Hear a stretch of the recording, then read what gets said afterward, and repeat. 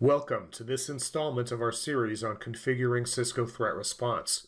In this episode, we will cover configuring a module that integrates with Cisco's Cloud DNS security platform known as Umbrella. I'm Ben Greenbaum from Cisco's Advanced Threat Solutions team. Let's get started.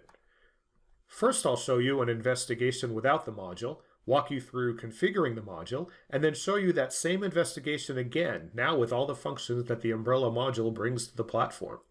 So let's have a quick look at an investigation of a domain in threat response, but without Umbrella. In this investigation, we have one domain, ilo.brains.pl, and we can see that it is malicious and that it resolved to this IP address, which is also known to be malicious.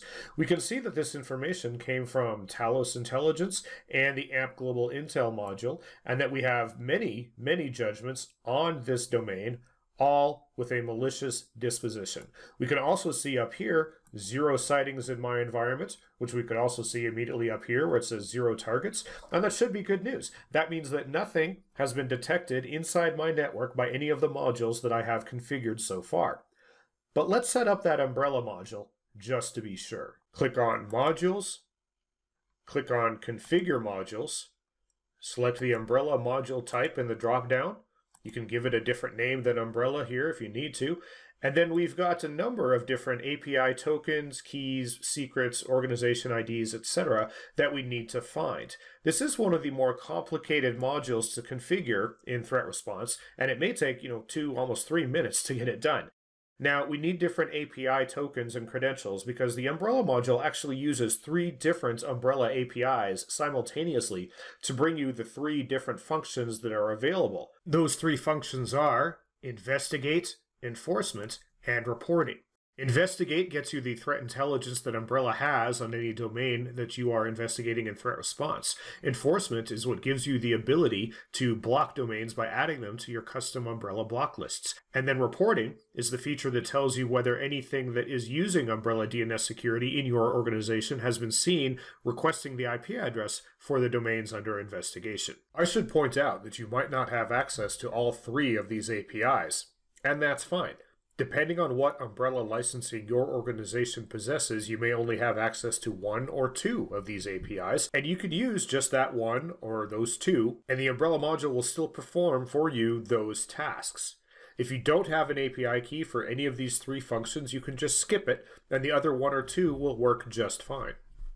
So let's get started collecting these API keys from the Umbrella user interface. We'll start with the Investigate API credentials.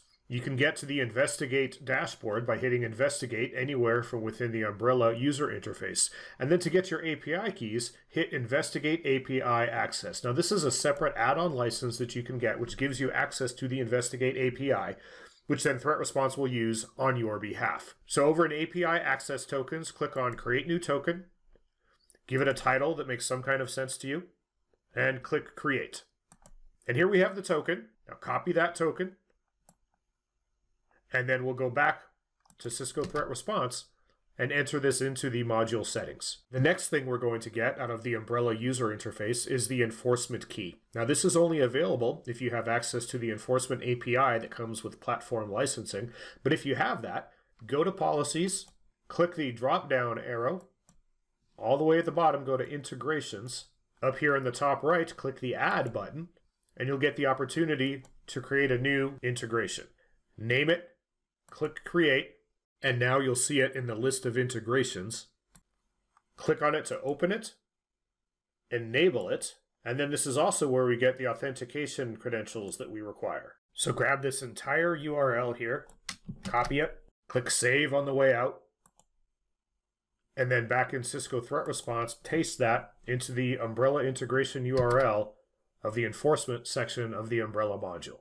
Now for the last, but certainly not least, function provided by this module, we need to get some information from the Reporting API here back in the Umbrella user interface. Hit the drop-down arrow next to Admin and click on API Keys, and we're going to create, at the top right, another API key. You will then be presented with a question, what should this API do? Select Umbrella Reporting, and then click Create. And you will see your new Umbrella Reporting API key in the list. So grab each of those things and paste them into the appropriate locations.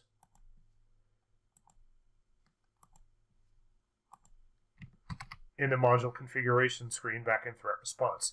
Now, organization ID is not over here, but we get that up here in the address bar out of the URL. So copy that, go back to threat response, and paste that in the last slot here. Click Create Module, and here we see our completed Umbrella module. Now, one last thing, copy this secret and store it somewhere secure, because as it says, you will not be able to get this secret again if you revisit this page. Click the box to indicate that you understand this, check the documentation if needed, and click Close for your API key to become active. So back in threat response, let's do that same investigation we started with again.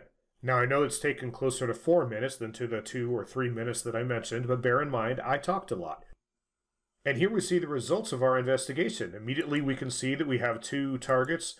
Something in those networks reached out and asked for a resolution for this known bad domain.